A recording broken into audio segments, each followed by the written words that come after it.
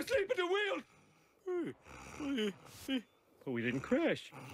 It's a miracle. If technology has taught us anything, it's that innovation never stops trucking along. We're riding in a self-driving truck, head down the highway. There is a safety driver, but that's only a backup. Insert cheesy line here. Look, no hands.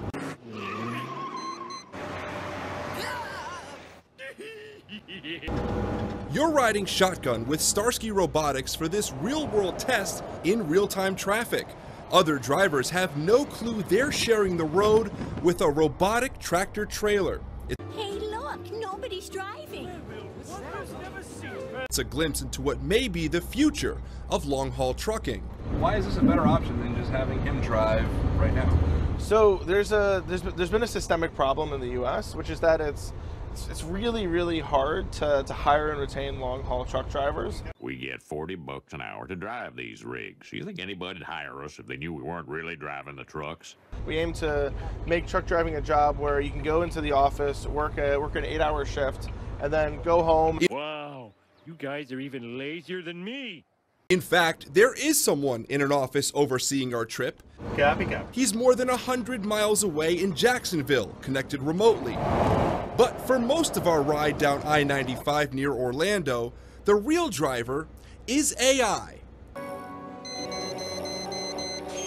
Artificial intelligence. So we're using the cameras around the truck to get a sense of where the other vehicles are. The radars have a really accurate position of them. San Francisco-based Starsky Robotics is one of 5 companies perfecting autonomous driving in Florida.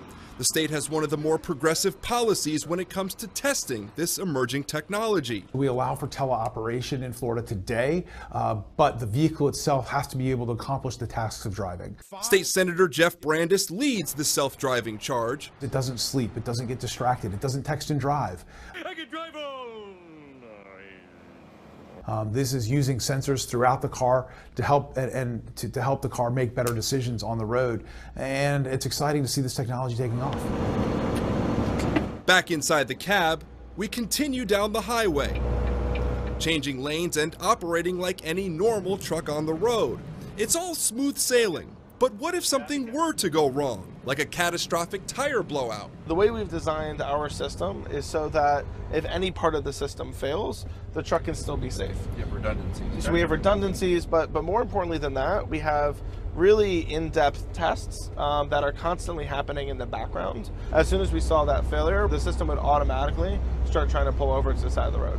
This might all sound like science fiction, but you might be surprised to hear this is not as far off as you would think. Relax, everybody. The Navitron auto drive system is driving the truck for me. I think that in the next few years, we're going to see thousands and maybe even tens of thousands of unmanned autonomous trucks on the highway. They may not be reinventing the wheel, but they're aiming to revolutionize it. On the road, Josh Cassio, Fox 13 News. Keep it a secret.